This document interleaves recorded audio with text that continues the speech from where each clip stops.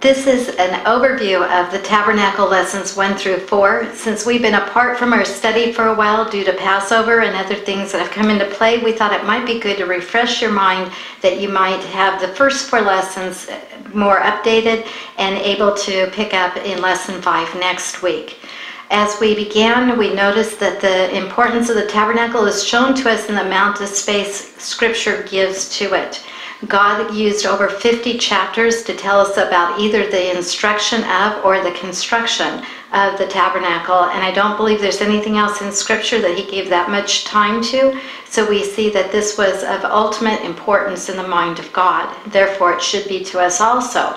And I believe that reason is because of the very purpose of the tabernacle.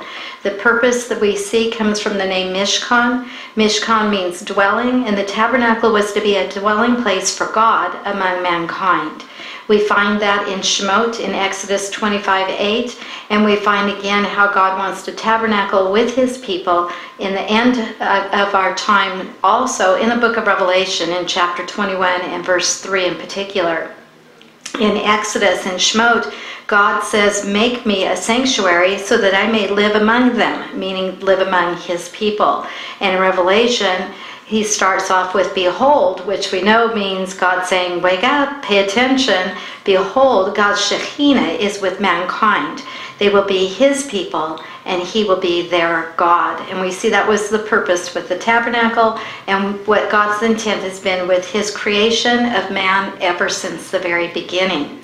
The tabernacle gives us a beautiful picture of redemption, because we're going to see that Moshe was given the law, and the law condemned. The law brought what separates us from our God, and the tabernacle is the picture that provides salvation for us and shows us the way back into the presence of God. When Moshe had assembled the tabernacle, he anointed all of its components with sacred anointing oil. That was called Shemen HaMishcha.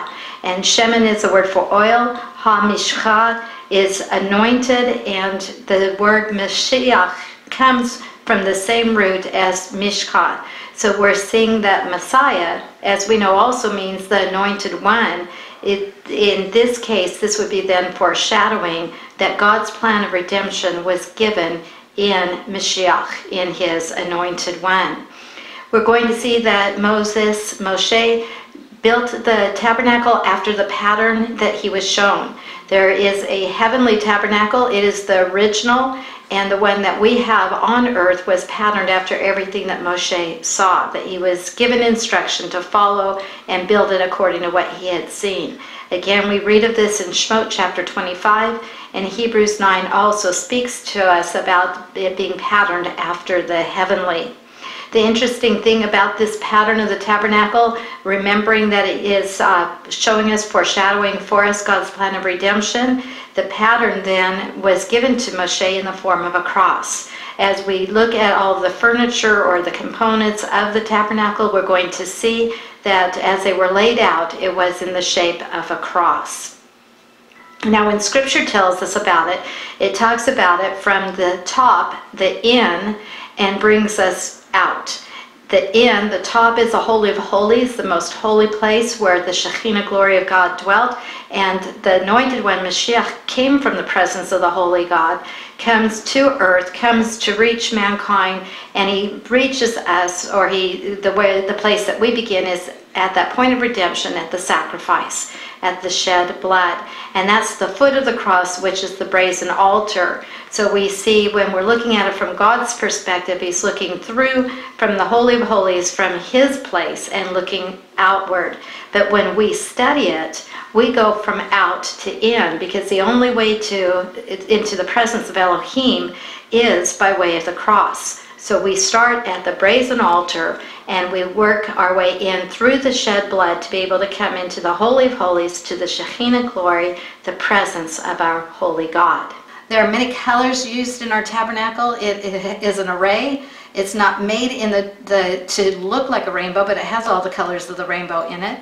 And the colors are very meaningful. The only color I have to say may be left out. I don't remember anything green. I think the closest we get to green is the acacia tree. The wood is what is used, but the tree would have green in it. The leaves would be green, but the leaves were not used in the building of the tabernacle, so that's really stretching it. But just as a quick reminder, when we see the colors, and we'll see the colors several different times within the tabernacle itself, we see it from the curtain at the gateway to go in. We see it from the curtain going into the building that we were about ready to look at we will look at it when we start. We'll call it lesson 5. This is like an interruption.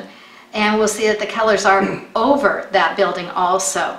When we see blue, it reminds us of the heavens, the heavenly color, and that reminds us of the deity of Yeshua Jesus, that he came from heaven but took on human form also. He was fully man. It reminds us of Yochanan, John chapter 1 and verse 1. In the beginning was the Word. The Word was with God, and the Word was God. And when we drop down to verse 14, we find that the Word dwelt among man. And when it says dwelt among man, it actually says tabernacled among man. So blue is reminding us of that heavenly color that goes right along with purple. Purple speaking of the royalty. We have the King of Israel, who is the one that we are looking to as we see this picture of redemption, and he is called the King of Israel in Matthew chapter 2 and verse 2, when the wise men came from the east following his star and asked of the king of Herod at the time, where is he who was born King of the Jews? We see the scarlet or the red color. It reminds us of sacrifice, of blood that was shed, and we know that that's a picture to us of the cross where he shed his blood for us. According to Romans, according to Hebrews and many other places, he shed his blood to spare us from the condemnation of the law, to bring us the victory over the wage of sin, which is death. And he, by his perfect shed blood, would justify many. Isaiah 53:11 speaks to that also, but there are many scriptures that speak to the fact that we are able to escape the condemnation, the punishment, the guilt of our sins through the cross.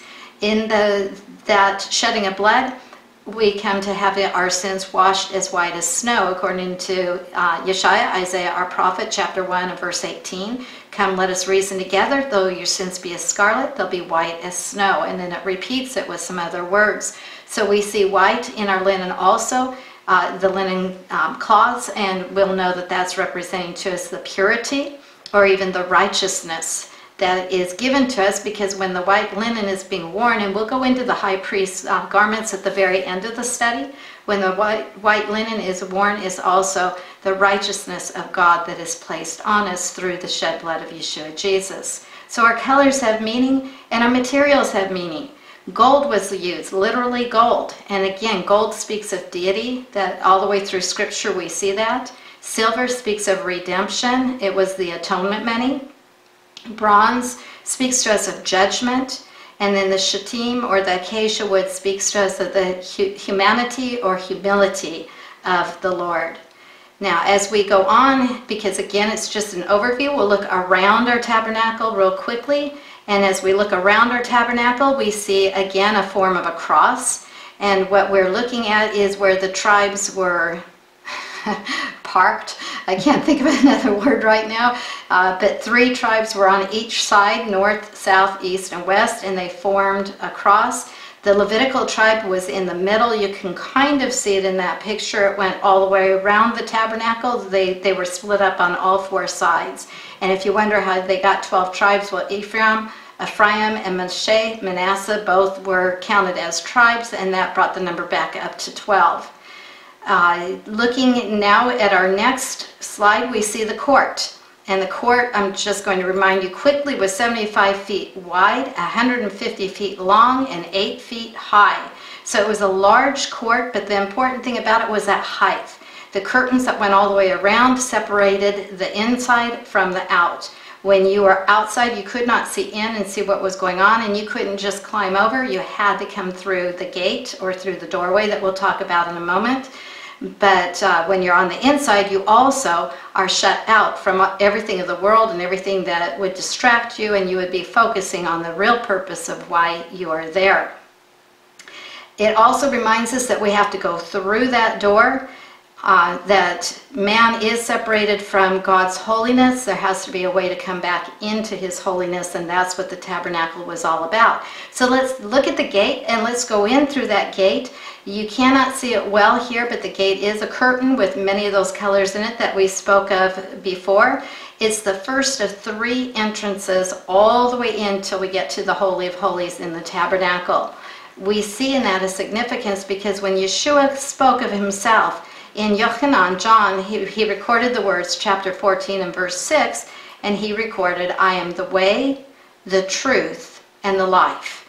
And no man comes unto the Father but by me. Well, we know when we get to the Holy of Holies, we're in the presence of the Father. We're in the Shekinah glory of God, which is also the express image of Yeshua, Jesus himself. But there is a way to come in, and as Yeshua said, he is the only way. So the first entrance we're looking at as the way, and the only way through as we come into that entrance, and we won't go there quite yet, but as we do, we're going to see that we immediately come to the altar where the sacrifice is made. That in essence is the foot of the cross, as I have been speaking about, and it is at that point that we can come into the presence of the Father. We've gone a little ahead. Just before we get there, let me tell you that the curtain is 30 feet wide. That's wide enough for all to come. And that reminds us of John's words again, Yochanan, recorded in chapter 3 and verse 16, where God said he so loved the world. It's open and wide enough for all to come in because it was not exclusive for anyone. The Jewish people, the ones who God gave the tabernacle to, they weren't even known as a Jewish race at this point in time. But those who wanted to come into the presence of God simply came in through the laws and through the Commonwealth of Israel that God was laying down for the Jewish people at this time. Okay, now we'll go in. And as we mentioned, once we come through that gate, we come immediately to the brazen altar. And the brazen altar, there it is square in shape. It's equal opportunity for all. We see 4 corners. We see 4 directions. There's another shot that you'll see in a few moments that will show those 4 corners just a tad bit better, but this is good enough for right now. We want to point out that if we look north, east, west, or south, it is for all to come because any could come from any direction and grab the horns of the altar for safety and protection to be judged whether they had, if they had killed someone by accident or on purpose, they could not be put to death until judgment had been given. So it was a place to come for safety and to come into where they could be released from the condemnation that they would be under. Why did I give it north, east, west, and south? Because if you take those 4 letters, N-E-W-S, you have news. And this is good news, that it is God's redemption available to all.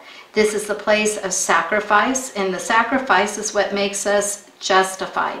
Justified is just as if I never sinned. It's declaring one's righteousness through the shed blood of Yeshua. And of course, at this point, it was the animal that was substituted rather than the death of the one coming. It would be the death of the animal, and the animal's blood being shed in place of the person. And then the priest would take the blood and go further for the person.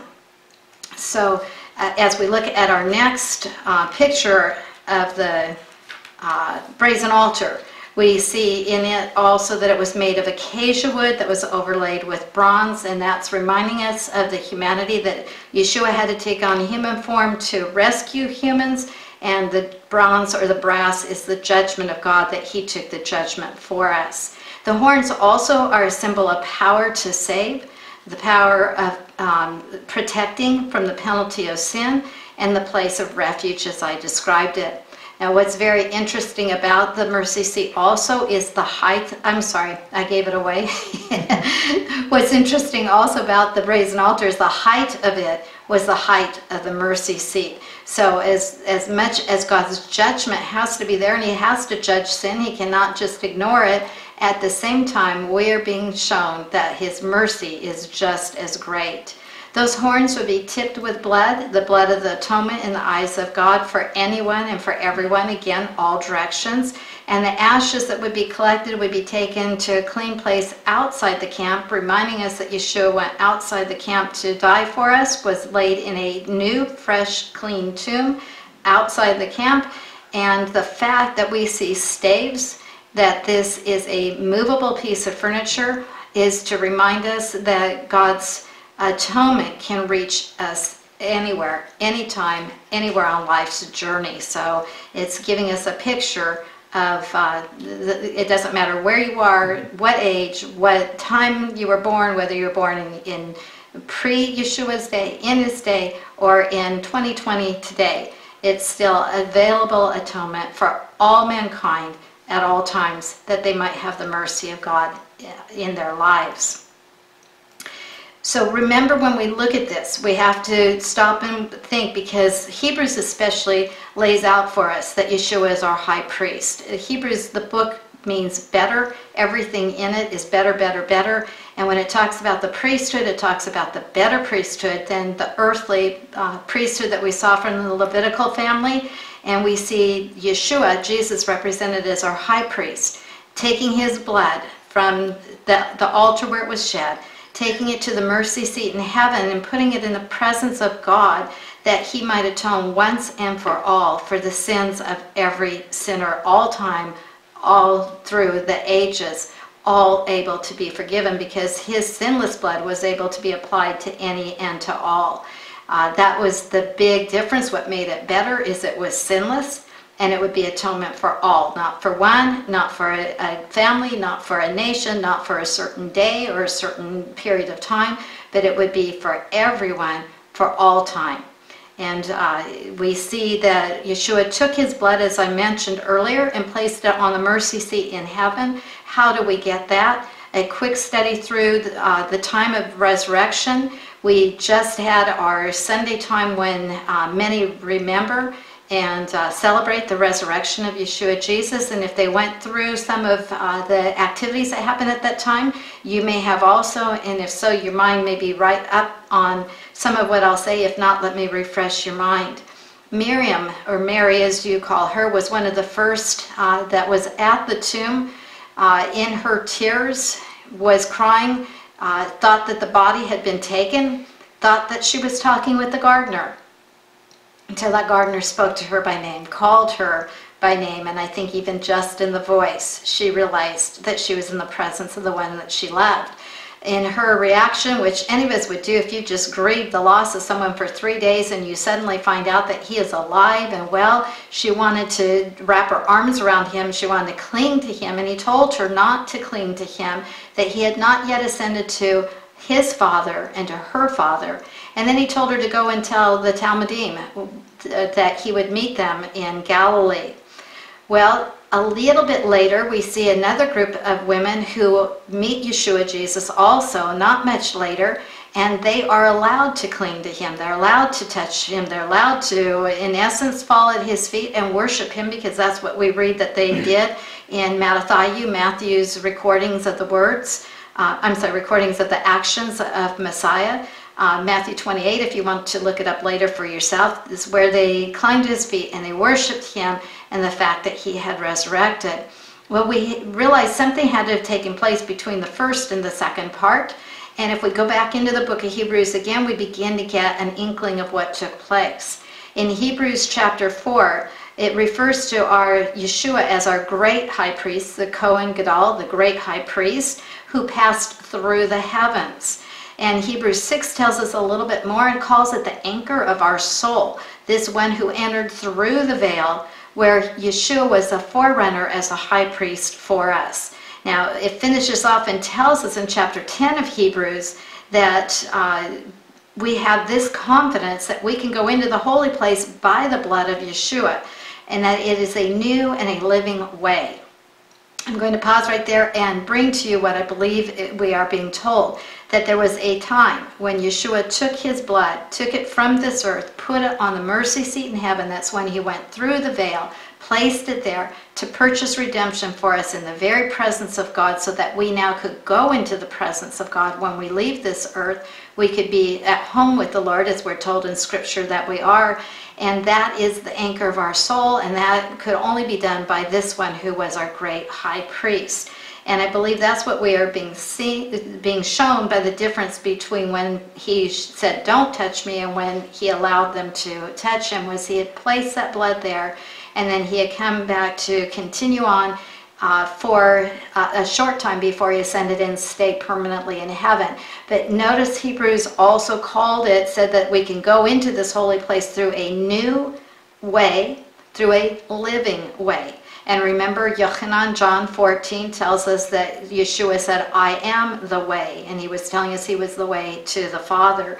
So I believe that it's showing us very clearly the new way is through Yeshua. It's a living way because Yeshua is alive. He is resurrected. When you go and see the tomb where they believe he was laid in Israel, there used to be, just recently it's been removed, but there was a door over the tomb area.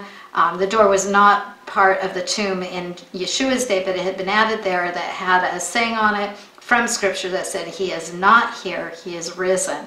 It was always exciting to see that because it was an empty tomb. And you sense that you're not looking at a place of death, but you're looking at a place of resurrected life. And this is the new and the living way, and it's been inaugurated for us by the one who's gone through the veil, through the parachet, through the veil, and Hebrews also says that is his flesh. It was as if his flesh opened the way, his death opened the way, and we know that veil from the top to the bottom was rent in two when he died on the cross, and it was wider than a man's hand. It was so tall, the only way that could have been divided the way it was by the hand of God, splitting it open. Why? Because we're going to see that veil was hiding the presence of God, and it was a tangible way to show that now the way had been opened right into the presence of God. Nothing to separate anymore. This high priest has made us fully clean so that we can have assurance of our faith. That is the beauty of the picture from the altar to the Holy of Holies. Remember, the altar was at the foot and the mercy seat is at the top. Blood shed and blood placed makes the way. With that in mind, we are going to come back and look at our other components also, because again and again we will see this picture of redemption that is so beautiful to us and so important to God that he spent a lot of time in it with us. And we've come to the laver. The laver was a place of washing. It was water in a bronze, looks like a big bowl. Yeah. There are many artistic renditions of what the laver looked like. We don't know exactly. You can look in Scripture and then look at the pictures and decide what you like best for yourself. I just tried to pick pictures that give us the best understanding of what was going on. The laver was for the cleansing according to need, and there was no measurement given because we need daily cleansing. Cleansing is sanctification. Sanctified is being set apart from the sin, but also being set unto God, that we're set apart for a purpose unto God and to serve God. And the first step was the cross. The cross brings that cleansing. We're washed in his blood. The next picture of the laver shows a little bit more clearly that there was, in their mind, two places of the water, one for the hands and one for the feet. Now, there are other pictures that will show you just water in the cup part and like a little bowl that they would take the water out and wash the feet. Which way is accurate? We'll find out one day when we see the real in heaven. But the purpose behind it is showing that the hands had to be washed and ready for service. They had to be clean and pure hands, and the feet would represent what would I say, our walk with the Lord, I think is the best way to put it. To have daily fellowship with the Lord, we need to be cleansed daily. The priests were always cleansed before they went into communion with Elohim, and we know that Yochanan, in one of his little books in the back of our Bibles toward the end, tells us that if we confess our sins daily, that he forgives us and cleanses us from all unrighteousness. Does this mean that we're needing to ask over and over and over for forgiveness of sin? No, it's that daily communication with him that we can break by our disobedience, by our not being in compliance with his rules and his ways, because the law is never done away with. It's just the condemnation that's done away with for us. And while we're totally forgiven forever, for past, present, and future sins. We still want that fellowship with him that gets broken when we allow sin to enter in and come between us. And through that daily cleansing, through that daily washing, we bring that relationship back into a good and a healthy place where we can hear his voice, follow his ways, become more like him. And we're told throughout Scripture that the Scripture is the washing and the renewing of our minds, of our hearts. Ezekiel chapter 36, that God will sprinkle you with water and you'll be clean.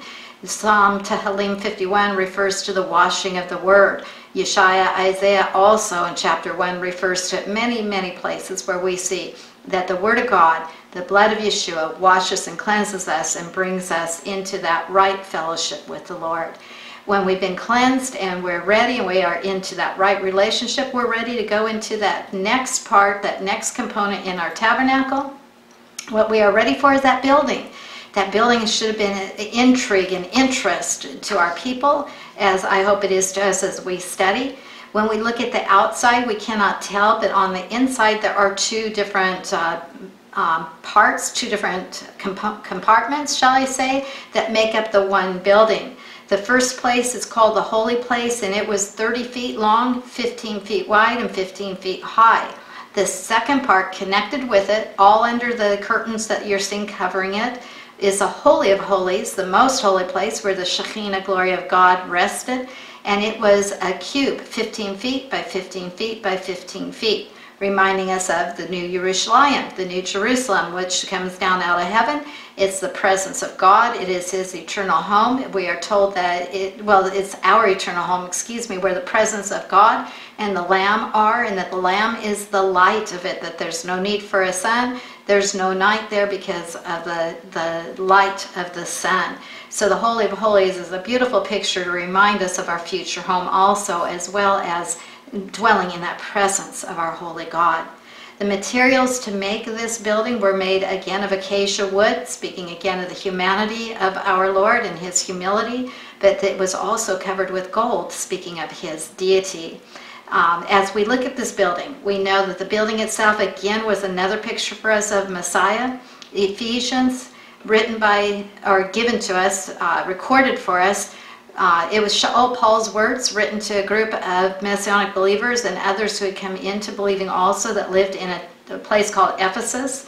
And he wrote to them in chapter 2, verse 20, he said, "You have been built on the foundation of the emissaries of the apostles and of the prophets, with the cornerstone." Remember, we just studied the cornerstone. So we've got the prophets telling us this was what was coming, the cornerstone being Yeshua, the Messiah himself. And in Ephesians, this is Shaul Paul's words, that the cornerstone is Yeshua.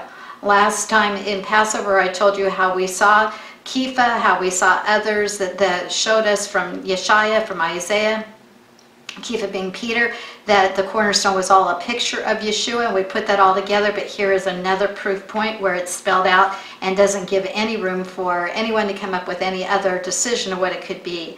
We're built on that foundation with the cornerstone being Yeshua himself.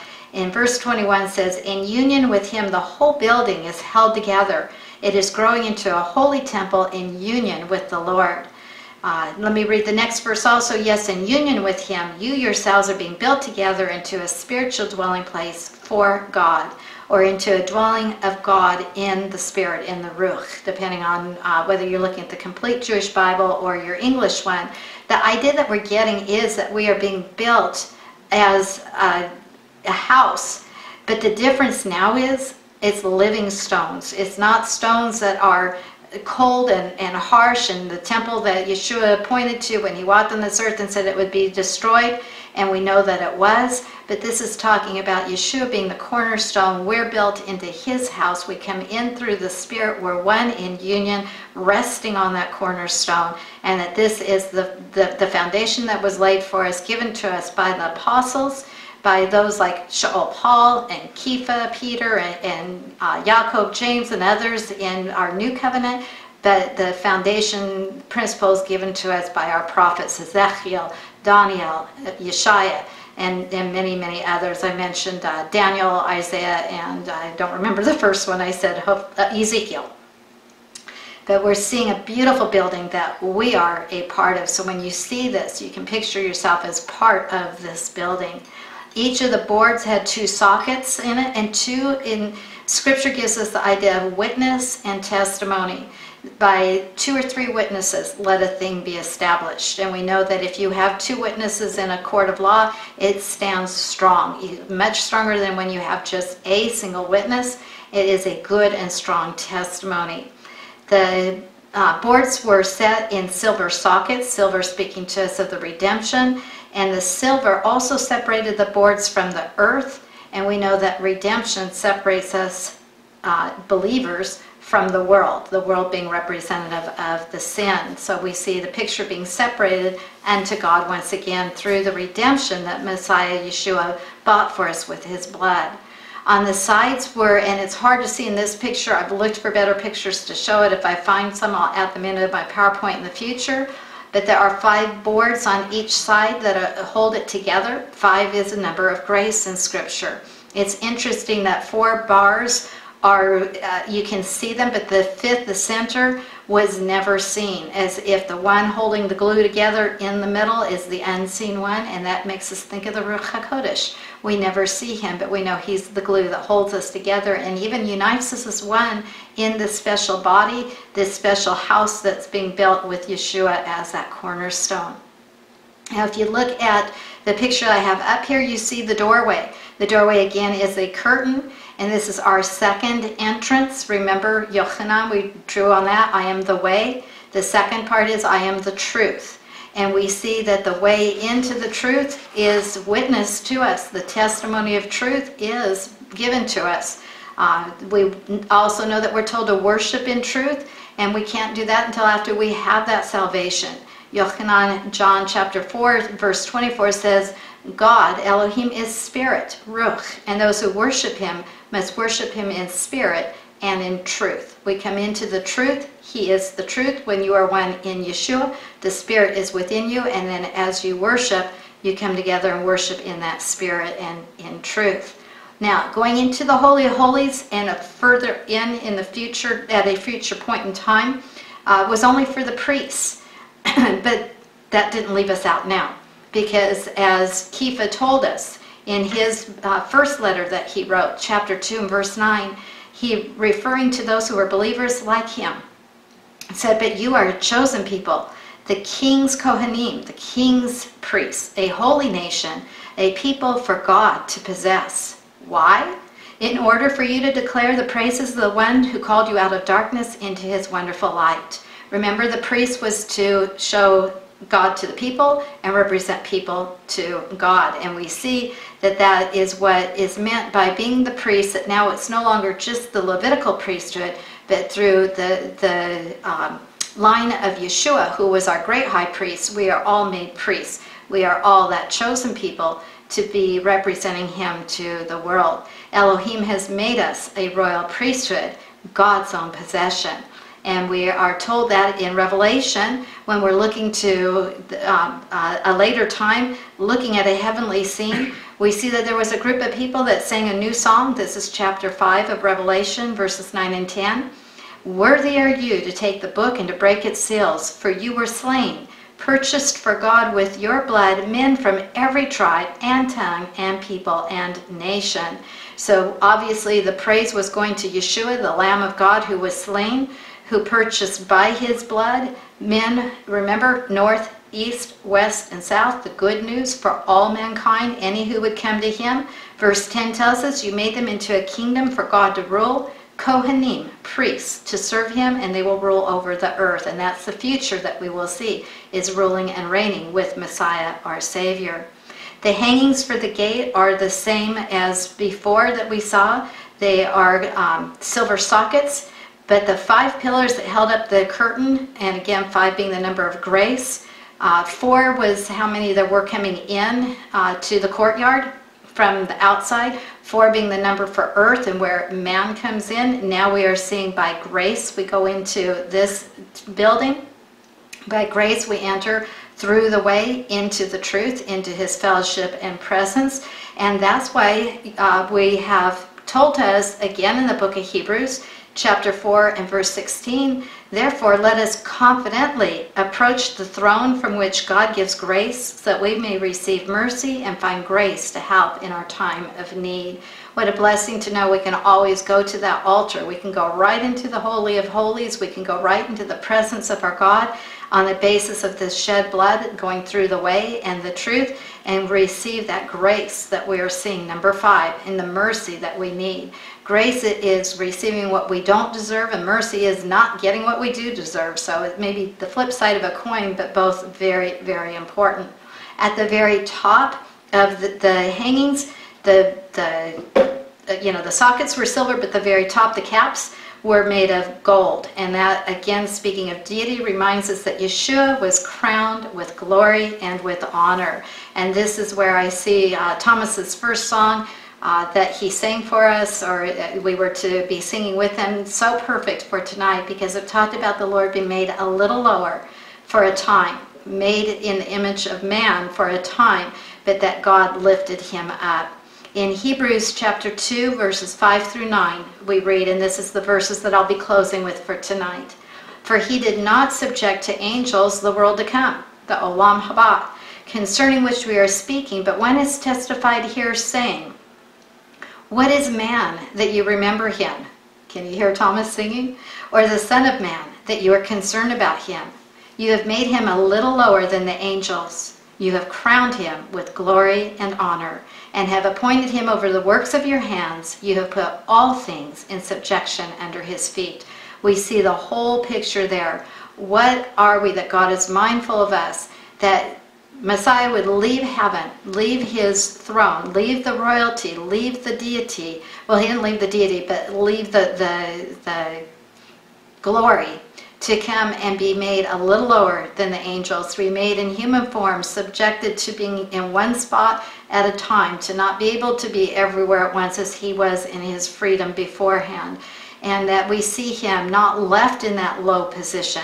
It was in that low position in his humility that he died, but then he was resurrected in the glory and the power of our holy God, raised up, greater than, brought him back up into that highness that is in the presence of heaven, where he sits at the right hand of God, waiting for all the enemies to be made in subjection under his feet. But we know that God has put all things under his feet and appointed him over, and notices, over the works of your hands. Not only did he create it, but he has rule and control over it.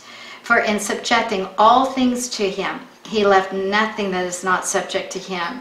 But now we don't see that all things are subjected to him. We see the sin and the evil of this world. But, verse 9, we do see him who was made for a little while lower than the angels, namely Yeshua, because of the suffering of death, crowned with glory and honor, so that by the grace of God he might taste death for everyone. Remember, it's the picture of the cross, and this sums it all up, that he came to suffer that death, that we might come through the picture of the cross into the very presence, the very grace of God, to receive help in time of need. What a wonderful and beautiful picture, and we are only part way through, but what a great place to stop, and what an ideal place to ponder, to think, to allow your mind, as we live in a day where so many are filled with so much fear, the virus that cannot be seen, that's stealing the peace from men's hearts, that is shaking this world, that has upset the economy, has upset the physical well-being of so many, and causing so much fear. I have no idea where you are. All I know is that there is one who gives us complete and total shalom. Shalom, shalom means perfect peace. Yeshaya, Isaiah 26:3 tells us he will keep him in perfect peace whose mind is stayed on thee, because he trusts in thee. When we put our trust in the Lord, then we have that perfect peace, and we can face a virus we cannot see. We can face whatever is the obstacle, whatever is coming at you, you can face through the love of Yeshua, through the grace that you can plead for at any time, going right into that throne room and asking the Lord, give me the grace I need, give me that mercy that I need.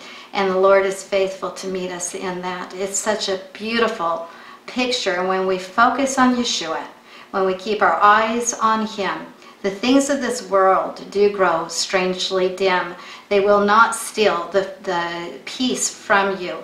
The lack of peace is the lack of love. And when you are in the presence of his love, when you are being bathed in his grace, when you come into that Shekinah glory, there is a calm, there is a peace, there is a shalom that this world does not know, but Yeshua came to obtain for us. I think it's a great place to stop and to enter into a time of praise and prayer. We can bring our requests anytime to the Lord and know that he always hears us and know that he's always answering. Does it mean he always does things our way? Of course not. I wouldn't want a God that's on my level. I'm glad I've got one that's far beyond me. And I submit myself to whatever way he knows is best, whether I can understand it or not. I just know that he is working all things together for my good, for our good, and that nothing can separate us from the love of God.